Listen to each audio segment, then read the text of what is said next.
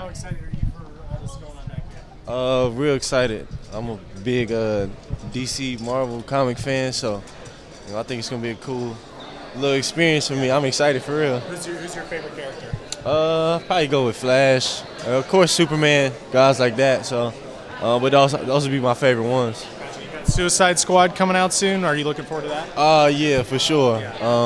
That's gonna be a dope movie. I seen the trailer, and I'm looking forward to that for sure. What did you think of the Joker? It's pretty intense. So I'm looking forward to it for sure. If you had to choose between Jared Leto and Heath Ledger as a Joker, who would you choose? Oh, Ledger. Yeah, for sure. Out of all the characters you see, if you had to be a good guy or a bad guy, who would you choose and why? Or what side would you choose and why? I'll probably be a villain. I'll probably choose the Joker. But at the same time, I would like to be Batman too. I like how he moves in the dark, in the shade, and kind of gets in and gets out, does his business, and keeps it rolling.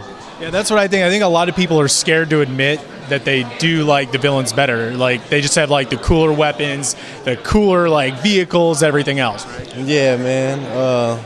They definitely cooler. You see how they got my man's the Joker. He all iced out. And, you know what I'm saying? So it's definitely. I think being a villain is doper.